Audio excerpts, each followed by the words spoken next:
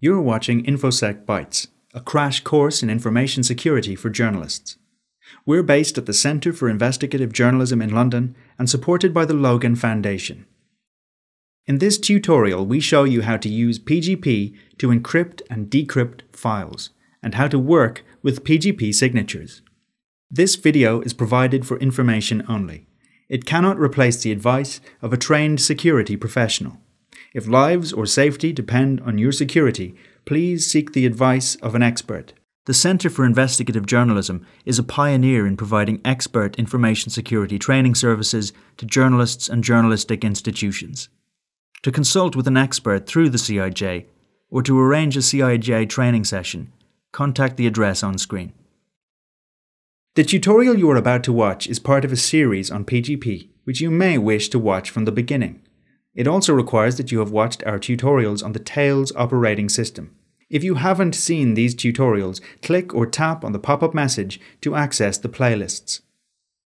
In the last video, we looked at how to encrypt and decrypt text, and also at how to sign and verify text. In this video, we're going to be looking at the same things, but this time working with files. One of the primary reasons you might want to do this is for your email attachments. You might be sending an encrypted email, but if you only encrypt the text of the email, any attachments you might send will be in the clear. To protect the attachments, you have to encrypt them separately. It's actually really easy to do. Here you can see we have several different kinds of files in our Tor browser folder. An audio file, a document file, a PDF file, and a video file. All of these files can be encrypted with PGP.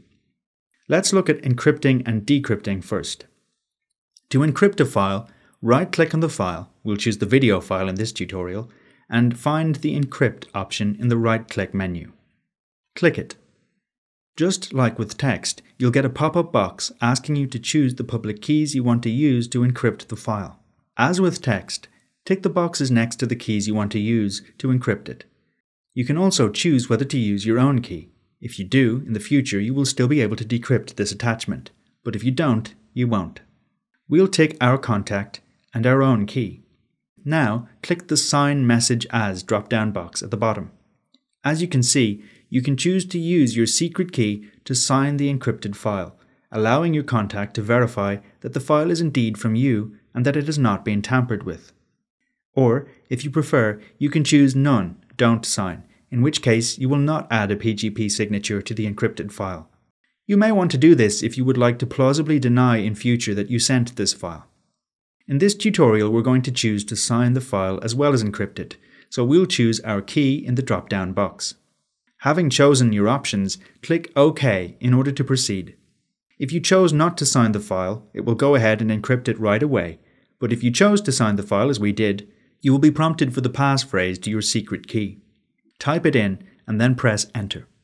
The file will now be signed and encrypted, and you will see a new file will appear beside the file. It will have an identical file name, except it will have .pgp at the end. This is the encrypted and signed version of the file. Encrypting files always creates a new encrypted version and leaves the original untouched. You have to be very careful to only send the encrypted version, the one with .pgp. The original remains unencrypted. Now that the file is encrypted, you can send it as a regular attachment. Simply attach the file to an email the way you would attach any file, making sure that you are attaching the correct encrypted version, and then send. And that's it. As for the return path, it's pretty simple.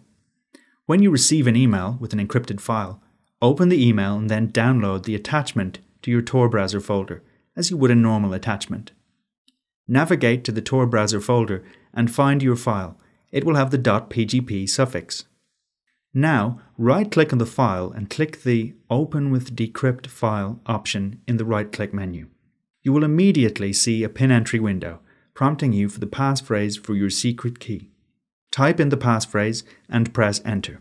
A new file will appear next to the encrypted file. It will have the same file name, but this time without the .pgp suffix. This is your decrypted file. You'll notice the encrypted version of the file remains too, untouched. When you decrypt files, it always creates a new decrypted version, rather than replacing the encrypted version. If the file was signed by your contact, the signature will be automatically checked against your contact's public key during the decryption process. A notification will then pop up at the top of the screen telling you if the signature checks out. If it says valid, then the signature checks out and the file is verified. You can now be sure it comes from your contact. Sometimes the notification says valid but untrusted signature. The untrusted does not mean you can't trust the signature. You can. Untrusted refers to PGP's Web of Trust feature, which we're not going to cover in this tutorial. As long as the notification says the signature is valid, the verification is successful. So that's how to encrypt and sign files, and also how to decrypt and verify them. Before we finish though, we'll look at one more curious feature of using PGP with files, the detached signature. You can choose, if you like, to sign a file without encrypting it. When you do this, the original file is left untouched, but a new file is created, which is the signature. The signature can then accompany the original file, and your contact can use the signature to verify the original file. If the original file is tampered with in any way, the signature will no longer verify. So this is a good way of ensuring the integrity of the files you send, even if you're not going to encrypt them.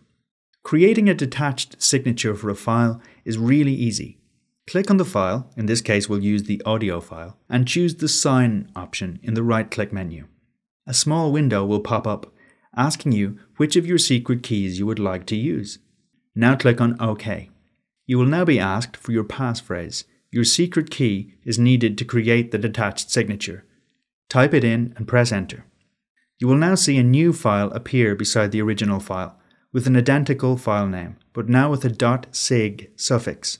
This is the detached PGP signature. In this case, since we are working with a detached signature, you need both of these files.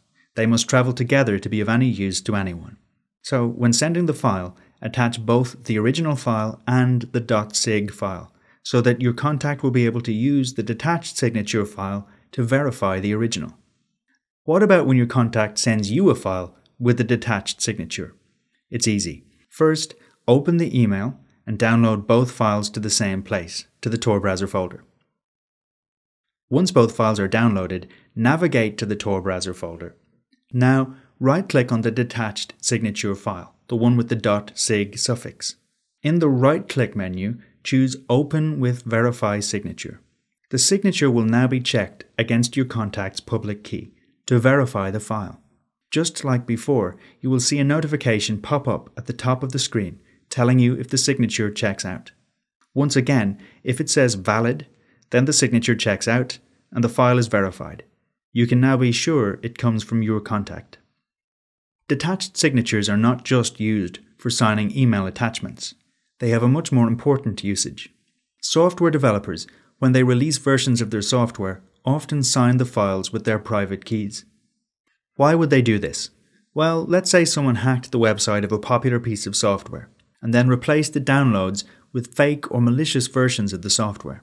In this case, anyone who downloaded that software could potentially be compromised.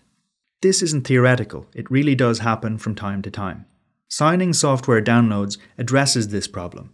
When the developer signs the file, it means that having downloaded it, and as long as you import the developer's public key, you can check the signature and verify that the download hasn't been replaced or tampered with in any way.